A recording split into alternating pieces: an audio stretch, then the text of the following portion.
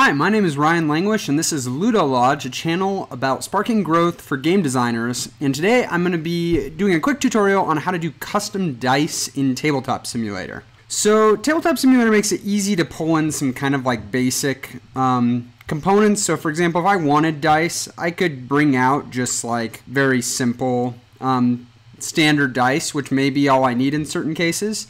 But it may be that you want to customize the dice to actually have like images on the side that fit your game either thematically, or maybe you want a different distribution, not just, even probabilities between the different results. And so much like cards and some other things in Tabletop Simulator, it provides you a custom option for importing custom dice. Now, much like importing cards into Tabletop Simulator, this is based off of templates that Tabletop Simulator gives you of how it's expecting different dice, depending on the number of sides, to be imported in. So let's take a quick look at where you can find these templates and then show you how to use them. So here I'm running Tabletop Simulator out of Steam, and if I come into the Steam client and look at Tabletop Simulator in the list, I can click into Properties, then to Local Files, and then I can browse local files. And that's simply going to open up my Explorer here. I'm on Mac, but it should be similar for Windows. And I can see, and I actually have it expanded here from earlier, this modding folder has a few different things in it, such as deck templates, deck builder, which would be used for creating custom cards, which I have another video as well, specifically on that topic. But we're looking at dice templates here. So if you click in here, we can see that there's 6 things in here, anything from D4 up to a D20. And each one of these is simply showing, if we just open the image here, it's simply showing in kind of a weird, funky way what Tabletop Simulator is expecting when you import a die in. So basically, if we imported this exact image into Tabletop Simulator, the result is we would get an 8-sided die that has these numbers printed on the different sides. So if we want to make a custom die, all we really need to do is take one of these templates and use it as our basis for doing our custom graphics, and then save that image to import into Tabletop Simulator.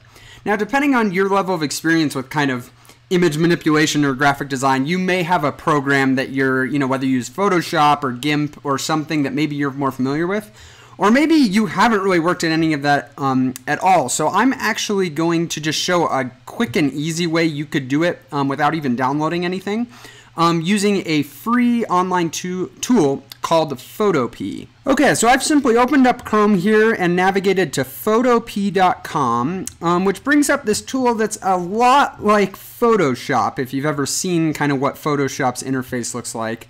But it's a free version in the browser that you can use. And so if you want to just do some quick image manipulation and aren't too worried about saving files or making changes later, this can be an easy way to do it. I have the window kind of pulled over here so you can see some of the images I have on my desktop. We're going to be working with some very, very random icons pulled from GameIcons.com, which is a great resource for just getting different icons for your games. But suppose I wanted to make a 6-sided die that had some of these icons on the different sides. You'll notice here that I pulled the D6 template that was from that modding folder that I had just shown. And that's where we're going to want to start. So if I just grab this and drag it in and drop it, it'll load into Photop, and we'll actually see it load up here as its own layer. So if you've never worked with something like Photoshop or another program that works with layers, basically all you need to know is you only are ever editing the layer that you're in, and you can kind of toggle the visibility of layers. So it makes it a little easier to work with images without messing up other parts of it. And so we're loading this simply so that we can see where we should be putting things. We're ultimately not gonna show this in what we export. So we're going to want to then pull in some of our icons that we want to use on the side. So for example, I've got this nice Labrador head. So I'm just going to drag that in there. And then you should be able to move this around and resize it. If you kind of resize and hold shift, it'll keep the dimension ratio of width and height locked. I can kind of get it to what I want, and I'm going to stick it just over the template where I would want it to be, not worrying too much about, you know, what the template looks like behind it. And so let's do that for some other ones. We can pull in our beaver. I don't know what kind of game we're making here, but we roll Labradors, beavers, and fish. And you'll notice that some of the numbers, specifically the 6 and the 1, are actually upside down in the template, which is just saying that the way it's going to fold that template, it's actually, those sides are kind of upside down as far as how it's shown here, which doesn't matter a whole lot when you think of like what a D6 is going to look like. There really isn't like an up or down. But I'll show how we can just easily kind of flip things to fit that. And so I'm just going in here and I'm just putting my different images. But a common thing you might, reason why you might want to be making custom dice is because you might not just want a simple 1 through 6 distribution. So maybe on this die, I want, you know, a Labrador, a beaver, fish, but then the deer tracks, I want 3 of the sides to be deer tracks. Maybe that's something that just you more commonly roll in this particular game. So if I pull in my deer tracks, and you'll notice each one of these is just getting thrown in a new layer, and we could toggle them individually. So let's say I wanted to take these deer tracks. So for some reason I lost my controls in the resizing here. If that happens, there's this transform controls checkbox. I'm not sure how it got checked off, but that's how you're going to get back kind of the option that you want here. So I'm going to resize this, if I can grab the right part, and put it down here. But because the 1 template is flipped, I'm actually going to rotate it, which I can do by simply hovering over the corner here to pull rotate. I'm going to hold shift so it kind of locks to common dimensions, and I can just flip it upside down. Since I want this one a couple times, I'm actually just going to go in the layer list and I can duplicate layer. And now I've got another one of those that I can drag out and throw over the 6 over here. And then maybe I duplicate it again and put it here, but I want it flipped because the 3 is right side up. Again, it's not a big deal that it's not facing the same way as the numbers, because, you know, it's just going to be on the die. But this is a good example of just kind of how this software, and I'm sure there's a lot of other free tools you could be using. This just happened to be the one that popped up in my Google search. Make it pretty easy to do this kind of thing. So we can see now we have these all in the right place, and I can go and toggle off that background to give us just what we want for what we're going to export. And the last piece is we're not going to want it to be on a transparent background like this. We're going to want it to be, you know, a solid color. So I'm just going to use white. To do that, I'm just going to create a new layer. There's a button for it down here. And in that layer, I'm going to use the rectangle tool to just draw a big rectangle over the entire thing, which is going to default to red here. I'm going to choose for that to be white. You'll also notice that this layer is covering up everything we did. That's simply because this hierarchy of layers is determining what's on top of other layers.